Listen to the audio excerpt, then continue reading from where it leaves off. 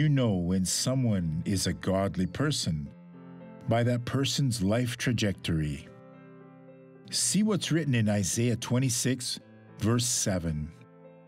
The way of the just is uprightness. That's it.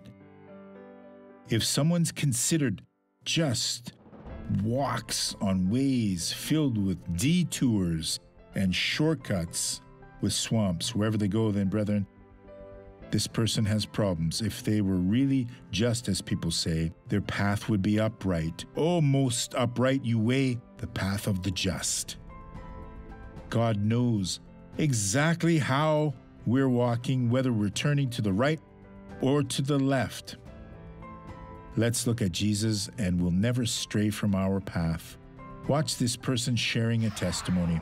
What's the matter with you, sister? I have a bone spur. I don't know whether it's the proper name. I don't either. I don't know much about neither do I, orthopedics. you know? But I feel much Are you better. better? Is the pain gone? It's gone. It's over.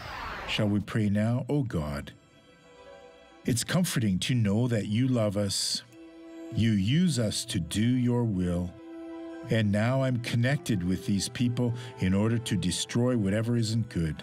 Father, in the name of Jesus, I rebuke all evil that's in their life. Go away diseases, go away tribulations, go away suffering. In the name of Jesus, now you say, raise your hands and say, God, thank you so much. The victory is mine. Receive this victory for the glory of the Lord.